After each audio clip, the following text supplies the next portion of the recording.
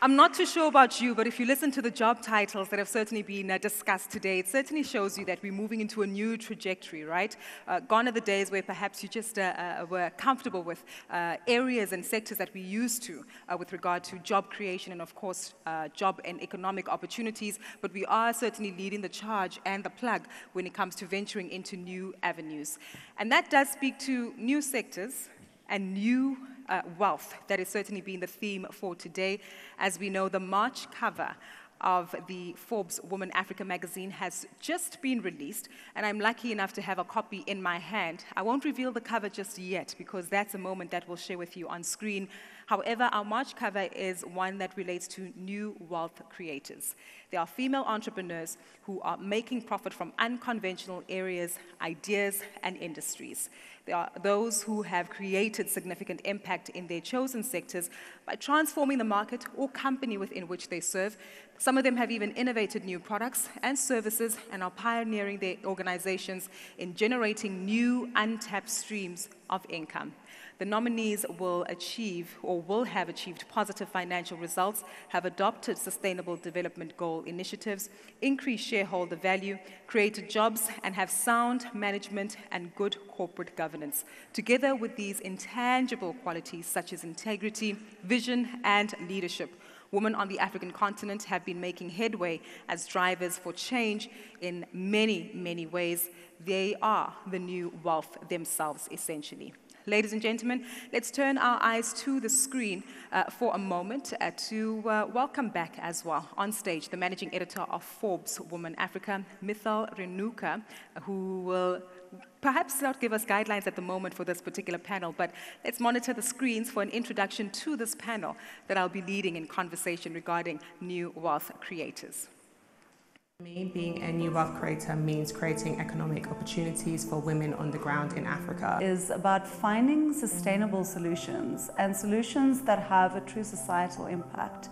And being able to create employment and opportunities for other people. This is very important to me as an entrepreneur because everything that I do is about the betterment of Africa. And so it's not about giving the 1% even more money than they already have. It's about spreading the wealth among a lot of different people. Because if you had to ask me what would I like to be when I grow up, I would say a wealth creator of women. My name is Rachel Sabande, and I'm the founder of MHub and Earth Energy. Hi, I'm Arlene Mulder, the co-founder of We Think Code and Toybox. Hi, I'm Dineo Dioma, and I am the co-founder of Cape Biotechnologies and Deep Medical Therapeutics. I'm Nisha Addy, co-founder and CEO of Jetstream Africa. Sabona. I'm Sarah Collins, the founder of Wonder Bag. Hi, my name is Jessica Anuna and I'm the founder and CEO of Clasher. I think the best part about being a woman is just being strong and being able to do what we want to do once we put our minds to it. I was raised by a really strong woman, my mother, and she really taught me that I can go after anything I want if I put my mind to it. If you look across the continent, what we're doing here, the innovation we have, often the world does not see that. They see the problems, they see the corruption, but actually we're very innovative and we can be the best in the world. And I would like to show the world that.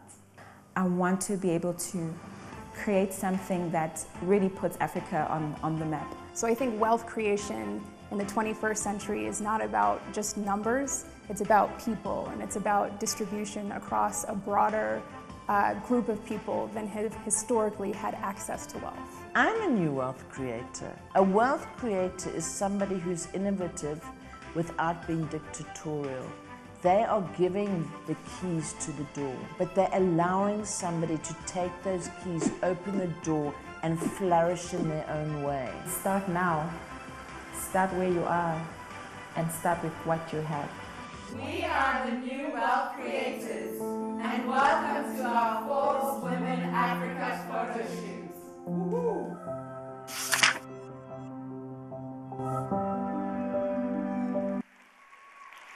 Ladies and gentlemen, please welcome on stage our new wealth creators and the cover stars of the March edition 2019 of Forbes Women Africa magazine. Please warmly welcome them up on stage.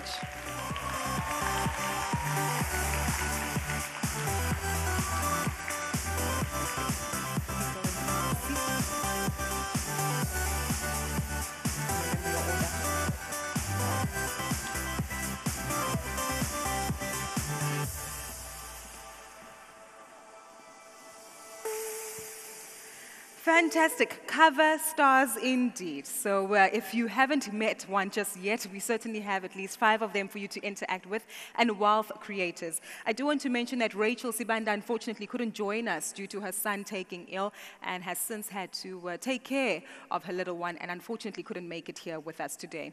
However, we continue with the 5 remaining cover stars, and I think perhaps for us to get more insight into a brief snippet of where it is that they're creating wealth, what kind of services and sectors that they happen to be in, to bring us into an understanding of the dynamics that they face with on a day-to-day basis. We're going to break the ice, literally 30 seconds for you each, to essentially tell us what it is you do, how it is that you're doing it differently, and why this is a new wealth creation stream.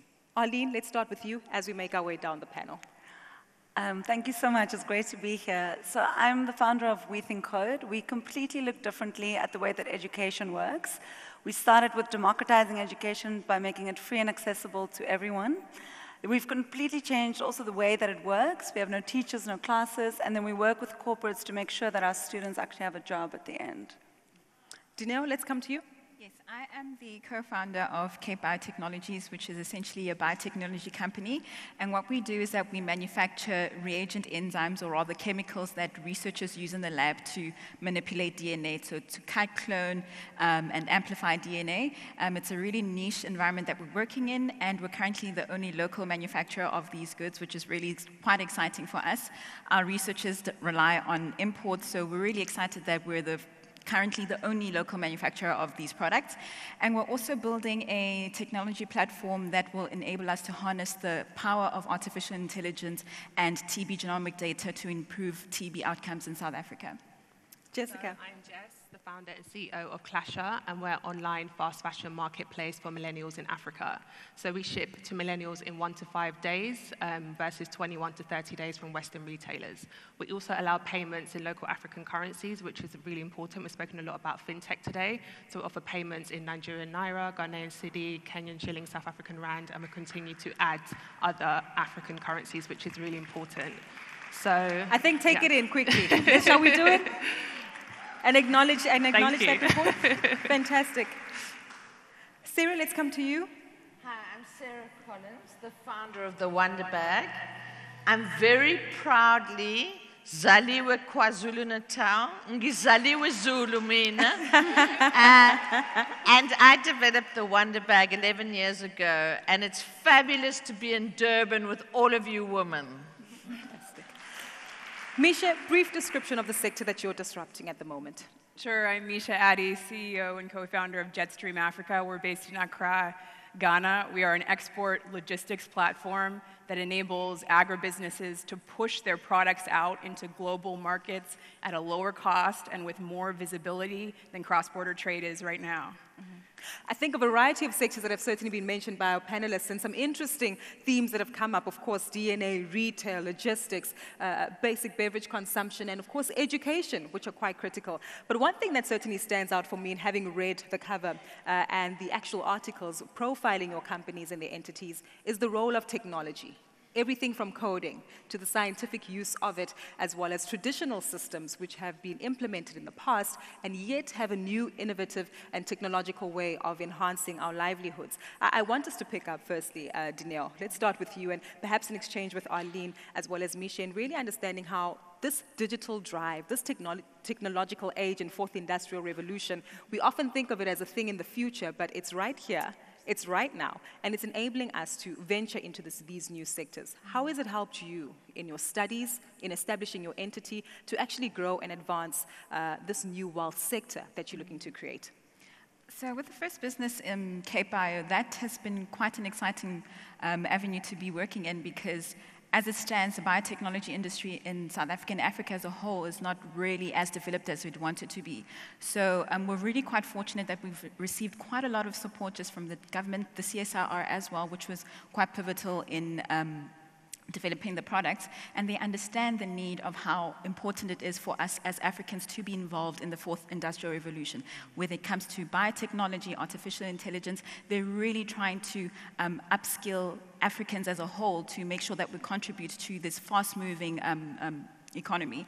And also with the likes of your artificial intelligence, as I mentioned earlier, is that there's often a lot of fear around, computers taking over our jobs and the robots are coming. That's what the robots are coming. However, on the upside of it is that we've seen that there's so much good that this technology can do. So, for example, if you read up on research papers based on the use of, for example, artificial intelligence in healthcare, they're able to extract much more richer data that we as humans wouldn't be able to fathom or try to comprehend in a short space of time. So that is also an aspect where you can see that these technologies are able to then complement and actually improve the different industries that we're working in.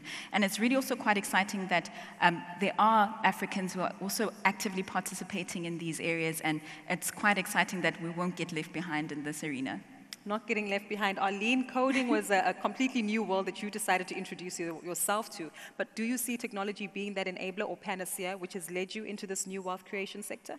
Absolutely. I studied mathematics and coding myself, and what I always saw was just knowing those technical skills and being able to use them, then you can create anything that you can imagine. And it was really that power that inspired me to start We Think Code.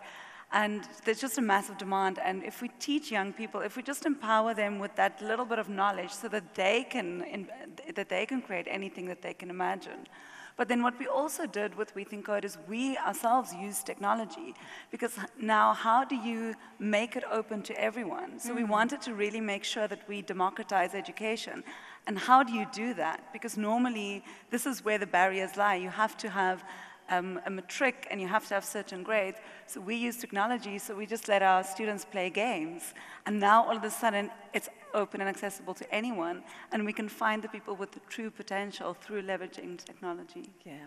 Misha, this has also helped within your business regarding logistics, and sometimes when we think about technology entering a specific sector, we always think that it's meant to push out a slightly older generation and facilitate the transition of a new, but you've changed that and actually shown that that's a complete farce. Yeah, I think the great thing about working in logistics is that you work at a cross-section of different types of industries, different types of people. We're working with wealthy importers and truckers who are making very basic wages, and they all have to touch the technology. And we do that in two ways. The first way is through track and trace. So if you're shipping something from the rural north of Ghana into the United States, for instance, there's no visibility currently. You can't tell where the shipment is or whether it is anymore. And so our system allows you to visually use the online system to see where your shipment is while it's overland, while it's going through African customs. The second way is visibility into the economics of the supply chain. Currently, the exporting process eats up about 2/3 of the landed cost, the wholesale cost of an import. And when you think about how hard farmers work, how hard people in factories work, they're getting the minority of the value of their exports. So by bringing visibility to the actual costs that are being consumed by the supply chain, we're helping reduce those costs. Exactly. I do want us to go back to that element that I just wanted to raise a moment ago with regard to the age element when it comes to technology. We mentioned coding and you think, my goodness, I'm already 35 and that's way too old for me to actually think of coding.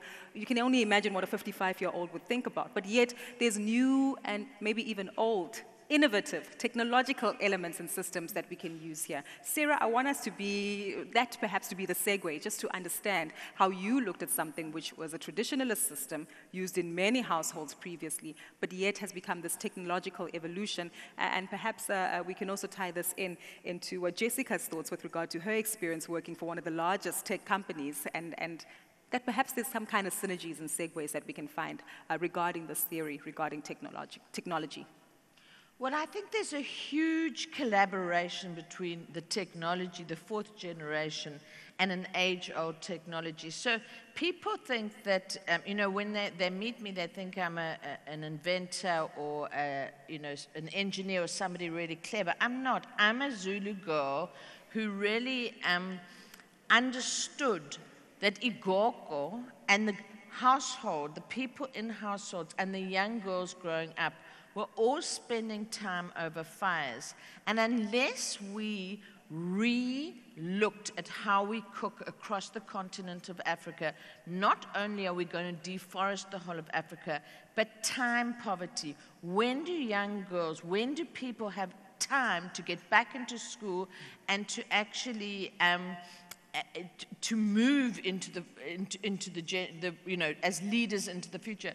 So the Wonder Bag, which is a culturally relevant, age-old technology, is actually a technology. So not all technologies come out of Silicon Valley or from very bright people, but what we have intersected with is actually things like Amazon platforms. So we've been able to sell it globally, so to take a business from a South African KwaZulu-Natal innovation to a global platform and use that to connect it into a commercial circular economy so we can subsidize the bag into communities that need it the most. And that's where I look at the wealth creation, is actually bringing money into the households.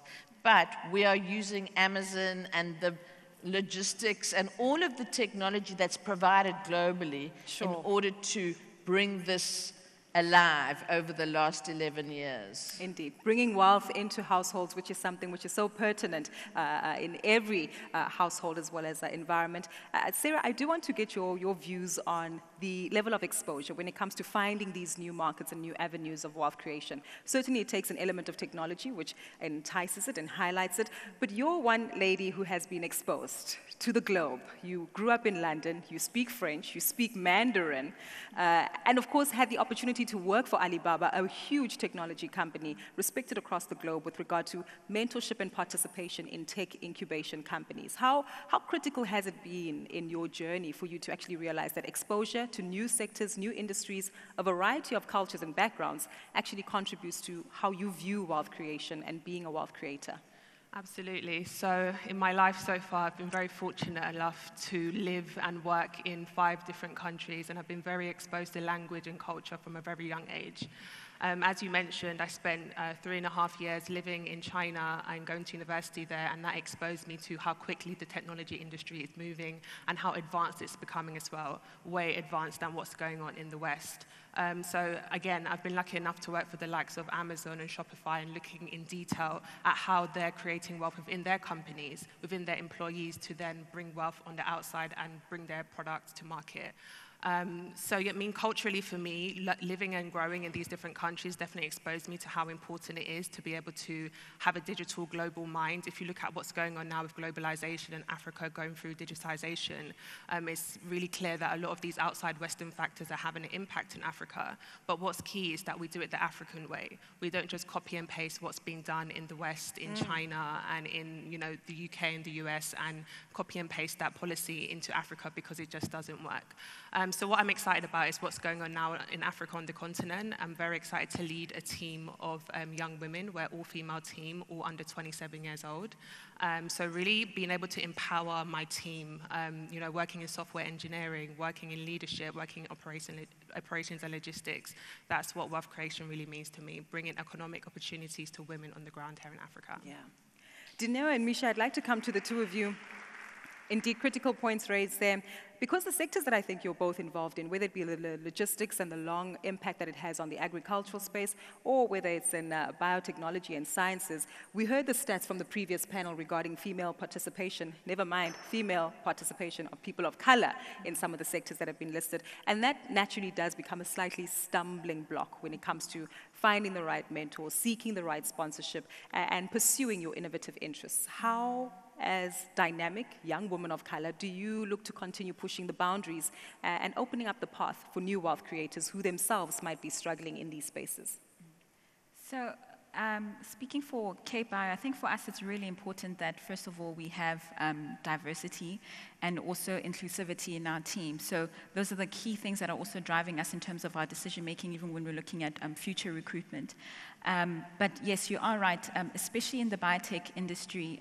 It's unfortunate that a lot of students who have studied biotechnology end up working either in the banking sector or as sales reps for pharmaceutical companies and don't really get into working in the research labs because the jobs are quite limited. So for us, we're taking this as an opportunity to create opportunities for people to come and actually do biotechnology work and not end up doing something else with whatever degree that they've studied. So this is something that's really important to us.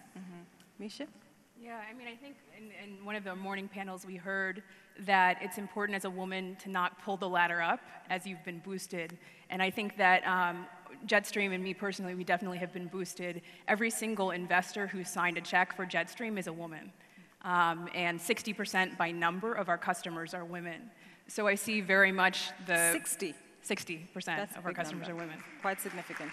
So I see very much of our work with SMEs as work that benefits women disproportionately. I have to say, though, that in agriculture, the people who are doing mass production, scaled production, tend to be men. And so as Jetstream grows, I would like to work with more and more women who are moving out of the SME space into the large commercial space, and it would be great to grow with them.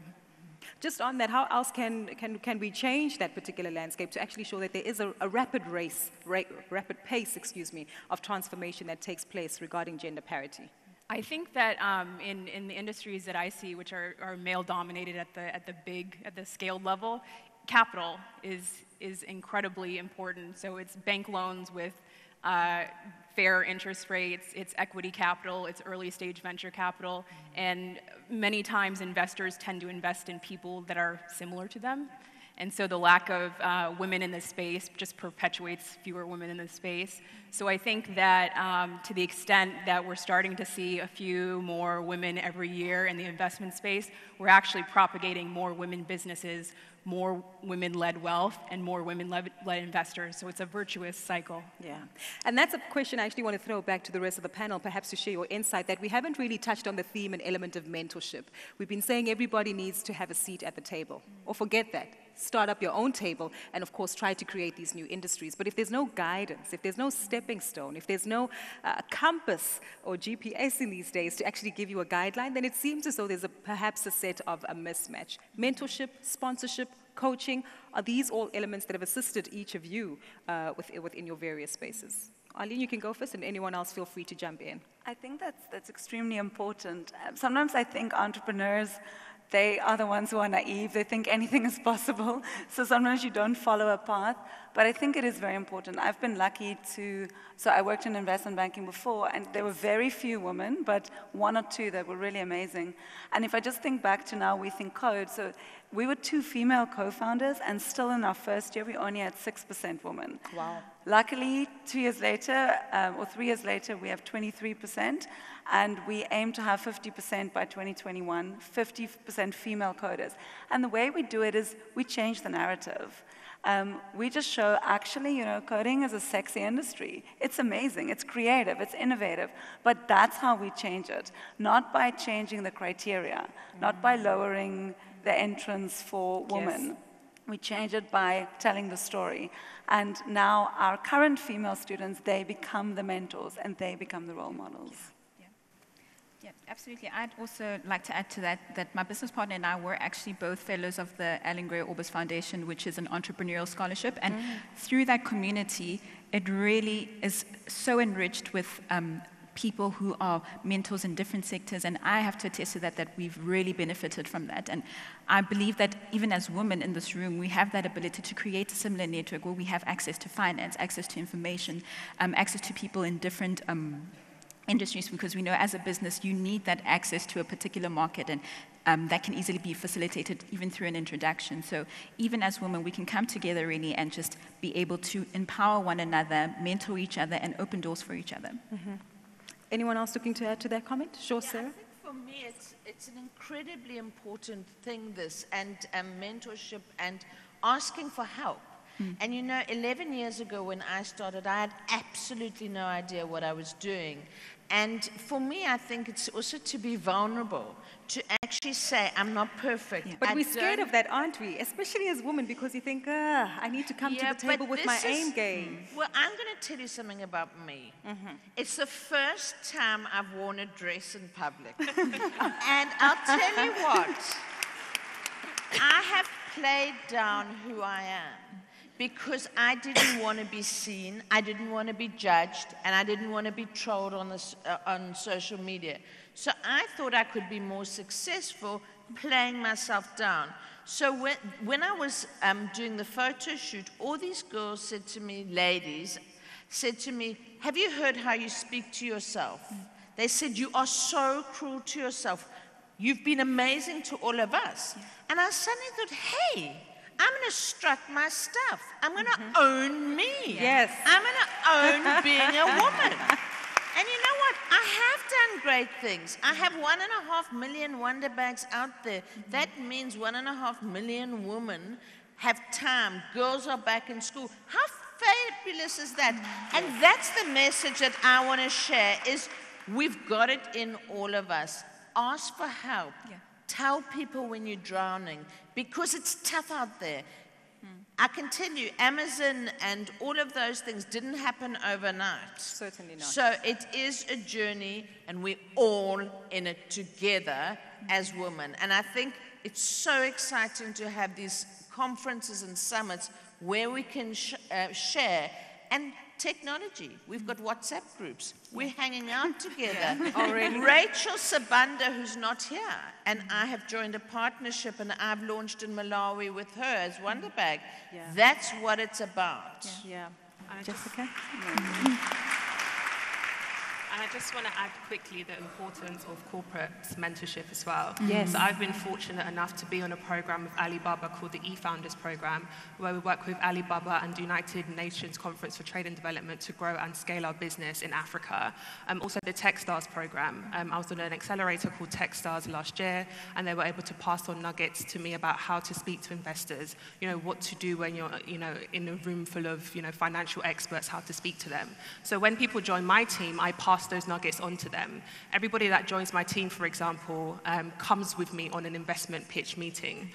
They all learn French as standard. We have weekly French classes. I want my girls and my team to be domain experts in e-commerce and fashion. So that means I need to be able to teach them and empower them the way I have been. Wow. Exactly. And that's quite important because you're paying it forward, which is something that has been highlighted earlier on in the conversations we've had today. I love the elements that are being brought up here because so often we might be sitting here looking at you on the wonderful cover of Forbes Women Africa magazine and thinking, your life's been easy, you found the sponsorship, you had the overnight success, you're on the cover of a magazine, you've got copious amounts of funding available at your fingertips. No. And Sarah, you're saying completely no. And I think all of you agree with that. And I think that's the point why we have these conversations, that we can all resonate with the experiences that we've had. Many of us here have tried to realm into the world of entrepreneurship and had failures. Some of us have been able to find success. And I actually want us to go down the panel and actually contrast some of the worst failures you've ever experienced. Even that failure that you don't want to admit in public, you're doing it today in front of this audience. And some of the best successful highlights to show us that it is a journey and one that at times is actually quite tumultuous. Arlene? It's really tough. It's tough to start a business. And I often say to other people, if you are not completely passionate about what you're doing, do not start a business, because you're going to wake up, they draw this graph that's just say, one day you think it's great, the next day you think it's terrible, yes. And that is really the truth. But if you really believe in what you do, and the most important thing and the biggest lesson for me was just to be true to yourself. And it's difficult, because we often think the world puts us in different boxes, but actually we put ourselves in those boxes, but we think we must be like this, and we must be like that, and then you read books, and they tell you to be like this. And I tried to be all these different things, and then I just realized it doesn't feel like me. And I just need to let that go. And then the other big lesson for me was to learn how to deal with people. And people are difficult and different. Oh, we're tricky, hey? We're moody. We're so tricky, myself included. But these are things that you never learn in school or anywhere else. And these are the lessons that I want to share now with others as well, because it would have helped me a lot if I knew how to deal with that better. Yeah. Janelle? Yes, and just to touch on a point that Arlene mentioned earlier, that I think even in the entrepreneurial community we don't speak about a lot, is entrepreneurial depression, where you're like, wow, am I sure this is the right choice?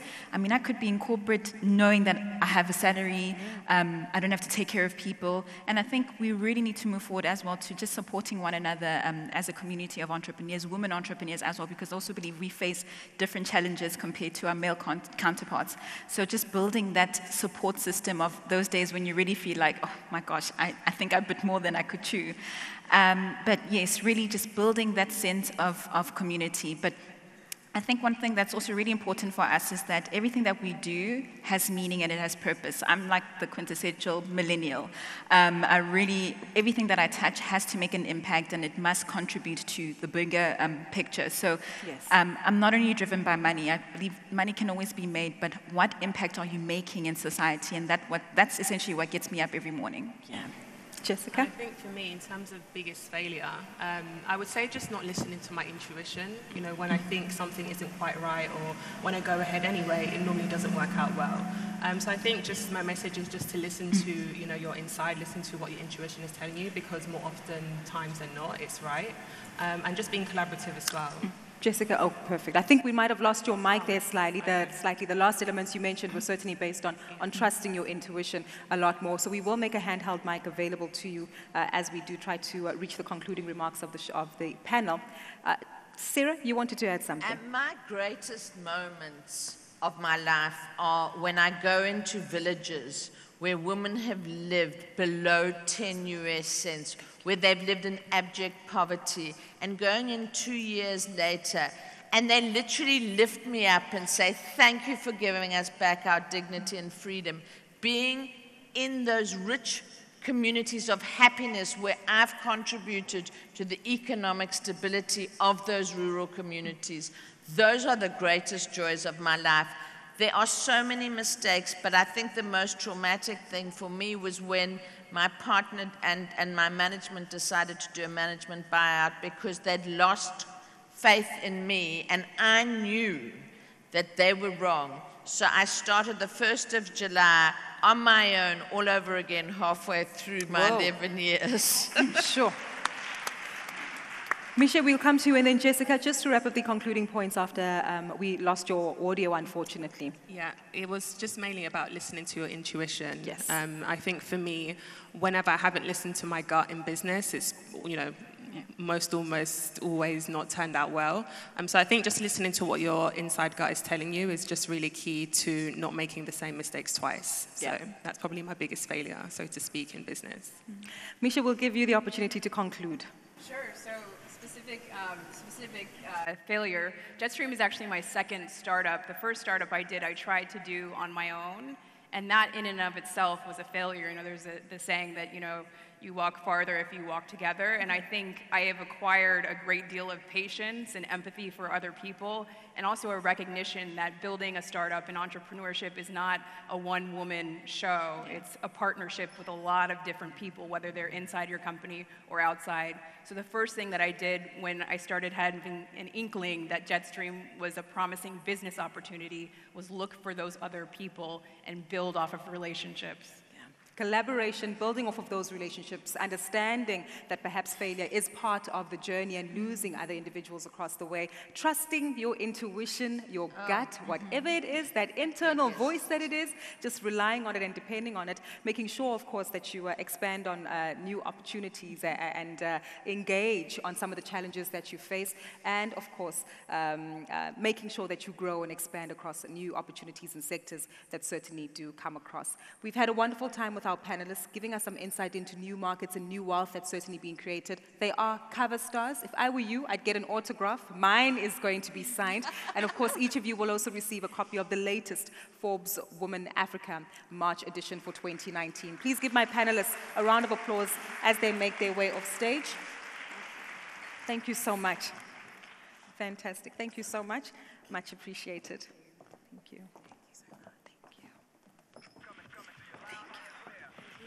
you.